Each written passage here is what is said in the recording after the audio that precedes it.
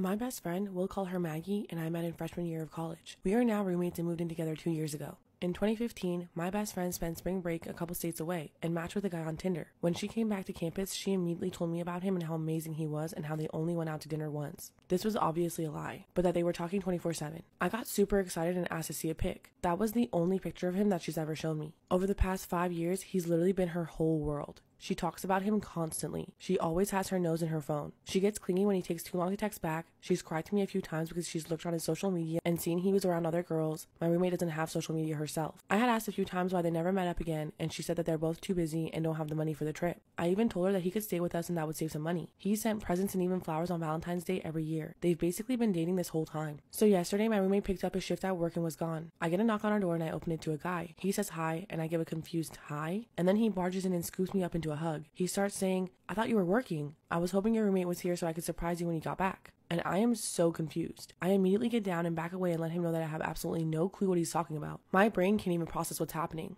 Then he looks confused and says, "Maggie?" And I'm like, "No, that's my roommate." My roommate and I look nothing alike, so I'm even more confused. Then something kind of clicks and I think, oh my god, is this the guy she's been dating? So I say, "Wait, are you Adam?" And he gives me a very slow yes. And I get excited and say, "Oh my god, I bet Maggie is going to flip out. I can't believe you're here." His demeanor completely changes. He asks me what I'm talking about. I'm Maggie, and I tell him, "No, I'm Summer." At this point, I'm completely missing something that he's just pieced together. He just says, "Holy fuck," and looks like he doesn't know what to say. Eventually, he asks if he can sit down. I invite him in. He then proceeds to tell me for the past 5 years, he's thought he's been talking to me. Every picture he's ever seen of Maggie has actually been pictures of me. I'm completely dumbfounded and we don't know what to say to each other at first. So he gets out his phone and shows me proof. He has tons of pictures of me saved on his phone and went to their messages and showed me proof that she's been sending them to him. I felt and still feel completely sick to my stomach. I get out my phone and show him the real pictures of her. I tell him that maybe they could just talk when she gets off work. And he's really pissed at this point. I say maybe we should call her first and let her know that he's here. So I do that and she starts flipping out, saying she's not coming home.